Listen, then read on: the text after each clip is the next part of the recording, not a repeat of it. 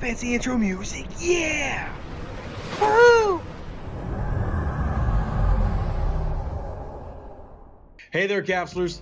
I know you're sitting there going, I'm broke! How do you have so much sweet ISK, man? Well, let me tell you something. It sucks to be broke in real life, and it sucks even more to be broke in EvE Echo. So I'm gonna tell you how I made 200 million ISK in 2 days, 48 hours. Yes, I'm not making it up. I'm not lying to you. And of course, there are people who can earn more, but I'm gonna tell you how I did it and how you could be doing it as well with your corporation. Now, speaking of corporations, maybe you don't have one yet. Maybe you're looking for one. Well, Revs Reavers is currently recruiting. That is my corporation. We are a pirate-focused corporation working in low sec and null sec, but we're also friendly. We teach people the basics of the game, and we don't go around, ganking miners.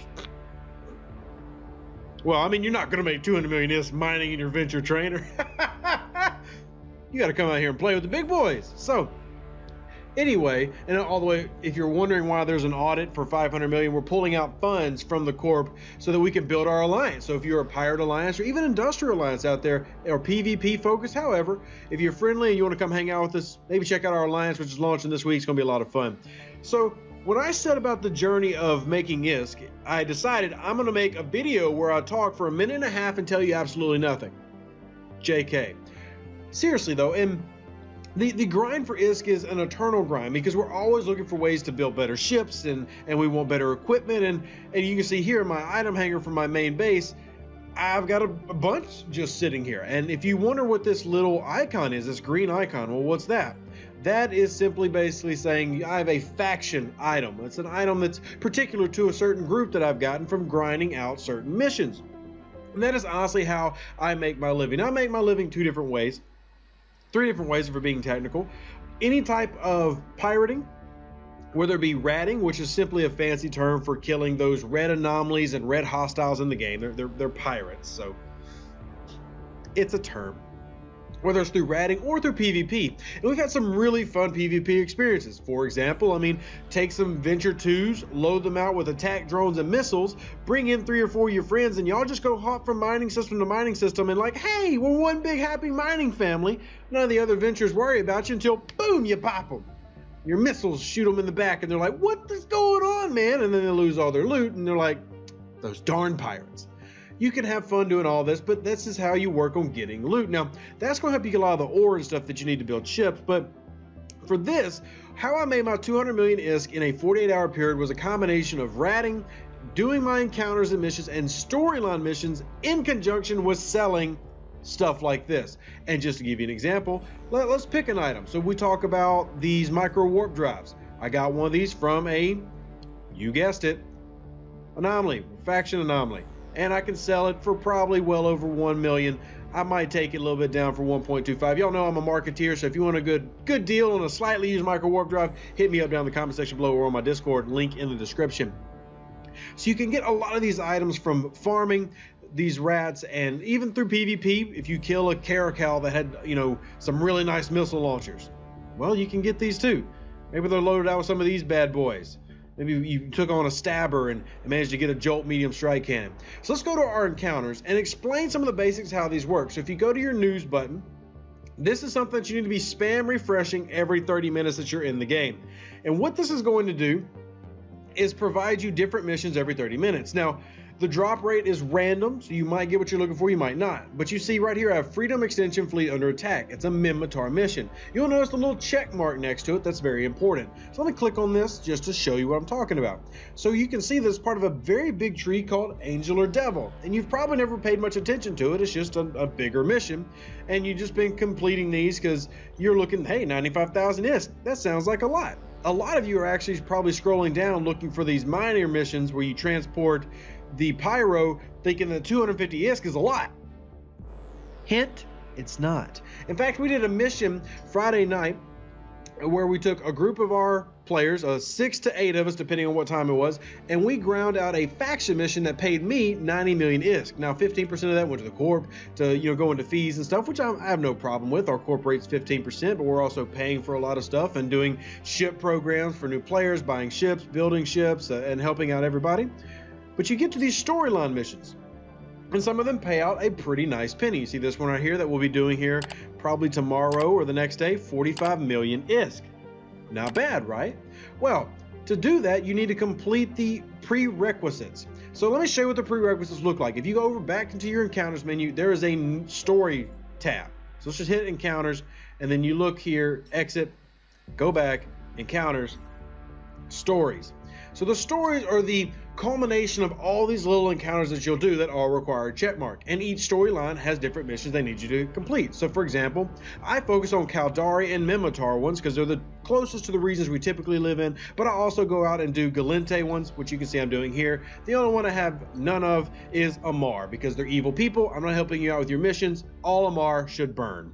So for the Minotaur ones, I am currently working on, as you saw the one right here, called Disaster Relief. So if we go back to our storyline, we'll see Disaster Relief is this one in the bottom left corner, where I've already started going to recompleting the process. Every time you complete a mission, it tallies up and you get a check mark for that mission. Like you see here, I completed Freedom Extension Fleet, so I've got a check mark. So every time I complete, I can then hopefully work to all the missions completions, and then I collect this one. So I would collect for Freedom right here, and then what it does is it clears these 3 out to let me do them again. So you're not actually limited in the storyline missions. You can continue to complete these to get some pretty nice content. And what happens is, as you go through these storyline missions, excuse me, you will get these hostiles that are elites that will drop faction loot. Like the Jolt large autocannon was from a elite hurricane from a T8 anomaly for the mission that we had to fight. You look at the small gallows. This was from a small frigate or destroyer that I took down that dropped a faction loot, this gallows one. And all of these are available. I have multiple, you see, Nosferatus. And just a quick FYI, even if you don't want to sell them, look at how much stronger they are. You see this Nosferatu is a 9 megawatt power grid requirement, but a 39 gigajoules transfer rate. Compare that to a regular Mark V small of 34. So yes, a slightly higher power grid requirement, but also drawing a lot more in terms of a power draw. And if you were doing more, for example, I want to show this real quick. So let's look at a Jolt medium strike cannon, because I am a stabber, so I use strike cannons. And let's look at the DPS, 21.5, and then look at the optimum range, 1932. 21.5, 1932. Compare that to a regular strike cannon. Better in both areas. So imagine having 4 or 5 of those compared to just a regular one. Already you're seeing betterness. You can also sell those to make some ISK. And I love selling those. Another thing to do though is a real quick shout out. We'll cover this in another video. I cannot lie, some of the money did come from doing Inquisitor and Scout anomalies and selling certain blueprints that I would turn into those items. But that's another video. Most of the money came from the ratting and from the selling of items that were obtained in the rat. So real quick, back to the encounters. You would collect these and then go and take part in those missions. The easiest ones are going to be the little short ones, the ones that take 3 missions to get into. Caldari, I think the shortest one is 3 right here for patriotism. Those are typically the easiest. The ones that have the most steps are going to take the longest route to complete. But you can get a lot of these for good money, and you can also buy these. If you're not getting them to drop as you want, you can actually go into the market, and then as soon as it loads, which right there it did, on the left side you scroll all the way down to other items and then look for mission items, and that'll let you go straight to the missions and purchase them. So what happens is somebody like me goes through and completes it and doesn't want to do it again, or simply it doesn't have the ability to do that solo and they don't have a group handy, whatever, and they will post it.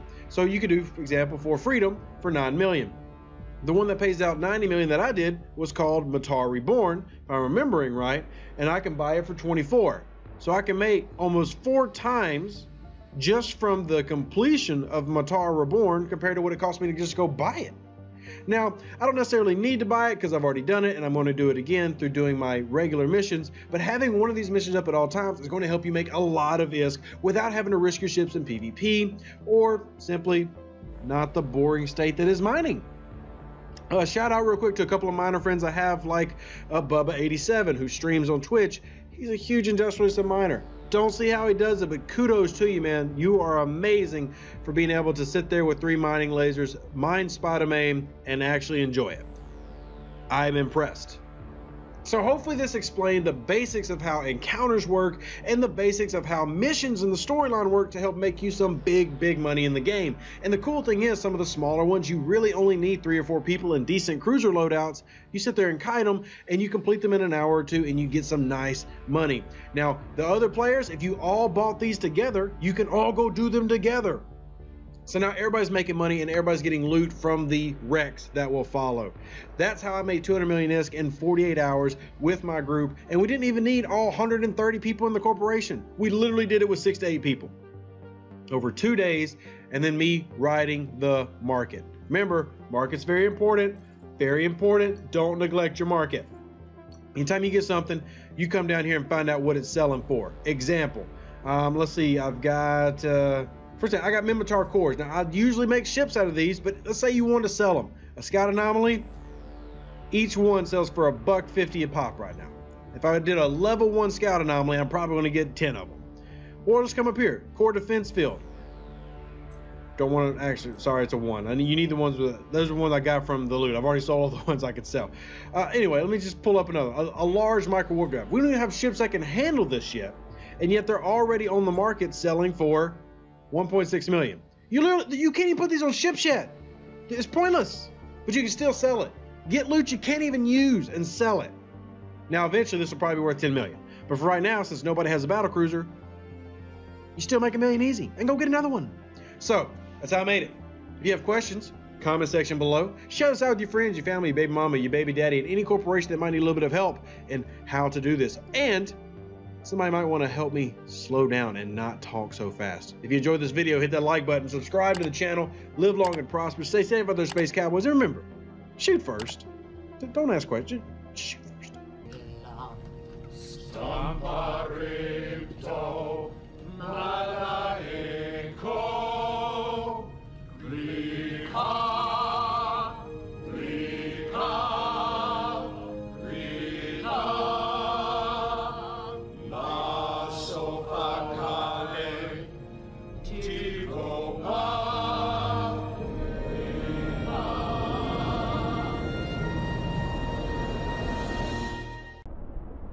An even better outro than the intro. Yeah! Woo!